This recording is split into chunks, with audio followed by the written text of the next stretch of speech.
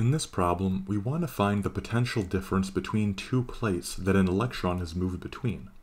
Now we have a formula for this that we use for these problems.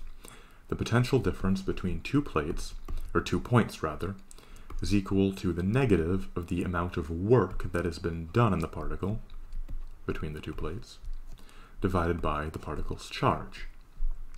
Now let's just use this equation and plug in our values. It says that the particle has acquired 6.45 times 10 to the power of negative 16 joules of kinetic energy, and that's equal to the amount of work done on it.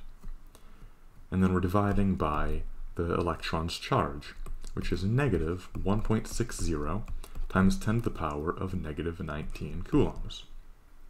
If we put this into our calculator, then we find a potential difference of about positive 4,030 volts. This is the potential difference between the two plates. Now notice that this is a positive number. The potential difference is positive. That means that the electron has moved from a low potential to a high potential. Its potential has increased, which means that plate B must have the higher potential because it's a positive number. So that answers the second part of the problem, which asks about which plate has the higher potential.